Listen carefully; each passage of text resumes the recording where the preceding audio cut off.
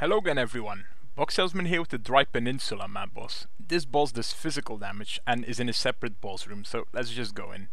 As you can see, there's a blue pack inside the boss room, and the unique actually has other allies cannot die, which can make this really dangerous. As you see, he walked away a bit from the pack now, so I can see that I can kill some of the mobs. The thing is, this boss is kind of easy, honestly, but because of the blue pack that he spawns, the fight can become much more difficult if the ads that spawn are like a dangerous pack. If they are dangerous monsters, especially with some type of bloodline, that can be really annoying.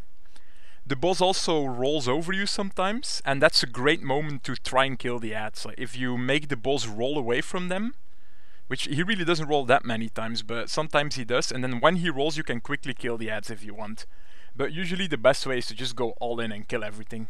As you saw, he also spawned some little ads that also had the other allies cannot die buff, but they're honestly not dangerous, they don't really do anything at all. There is one specific situation that I have to mention, is double unique. They actually make each other unkillable. So you have to wait till one of them rolls away, and then you can quickly kill the one that you brought down to low health already. So beware for double unique, can be really annoying. And again, the boss itself is not difficult, but have a bloodline pack, have a really difficult blue pack in there, and the fight might suddenly get really difficult. I hope you learned something, and bye.